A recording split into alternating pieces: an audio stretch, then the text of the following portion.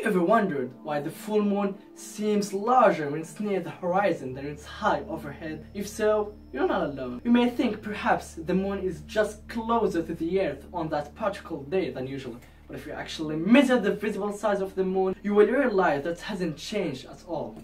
What if I told you that the moon is always the same size? In fact, when it seems to change size, the moon is playing tricks on your brain. This phenomenon is called the moon illusion.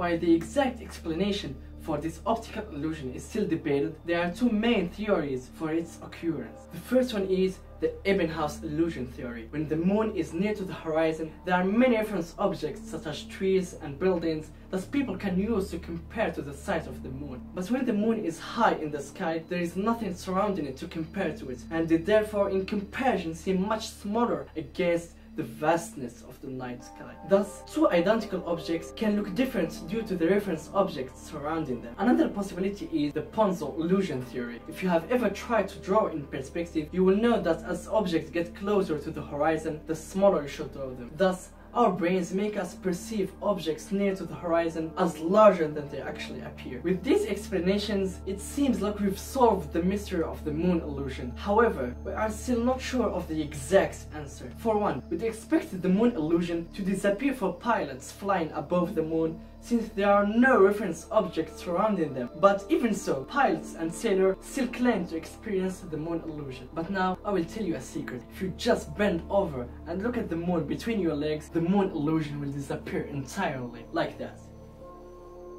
This is because upside down, trees and buildings don't register as familiar objects to act like references. As a result, your brain isn't tricked by the size comparison. One of the most promising explanations today for this phenomenon is known as the convergence micropsia theory. According to this theory, our brains calculate the distance between objects and their apparent size by the focus of our eyes, like the camera.